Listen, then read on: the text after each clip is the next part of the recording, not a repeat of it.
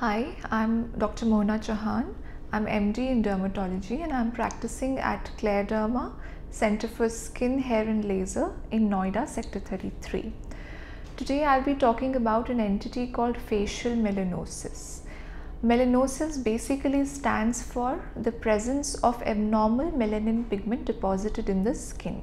When it is present mainly in the face, it is termed as facial melanosis. Now, facial melanosis can be because of various causes. A few of these I will discuss. First, it can be from tanning. It can be because of melasma, which is often related to pregnancy, hormone imbalance and stress. It can also be because of vitamin B12 deficiency. Facial melanosis is also seen in some conditions like acanthosis nigricans, which is often seen in diabetic and hormonally imbalanced patients.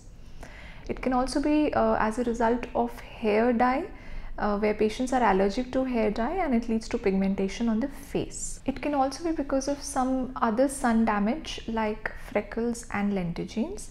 And finally, some rare causes like lichen planus pigmentosis, which leads to pigmentation on the face and other areas.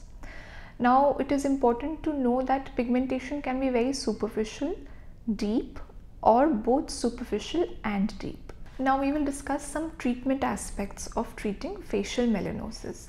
Now, the most important aspect of treating facial melanosis is the use of the right sunscreen. Now, it should be a medicated pharmaceutical sunscreen, which should preferably have both chemical and physical blockers.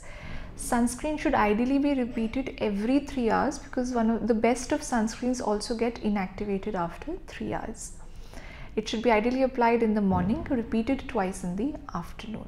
Now, apart from sunscreen, another very important aspect of sun protection and photo protection is physical blockage. Wear goggles, use of cap, use of hat, use of a scarf, all these are encouraged. On a sunny day, it is always advisable to take an umbrella whenever possible. Now, other aspects of treatment apart from good sun protection is cream based treatments. A lot of vitamin C based serums and creams are really helpful in controlling the sun damage. Facial melanosis also requires some special medications in some cases, like for lichen planus pigmentosis, we need proper medical intervention. Other depigmenting agents like hydroquinone, kojic acid based creams are also very important and should preferably be used at night time for best result. Apart from creams and serums that can be applied at home, sometimes we require oral medications as well. Commonly prescribed medications are oral vitamin C, oral glutathione, oral tranexamic acid, as well as in some cases oral isotretinoin.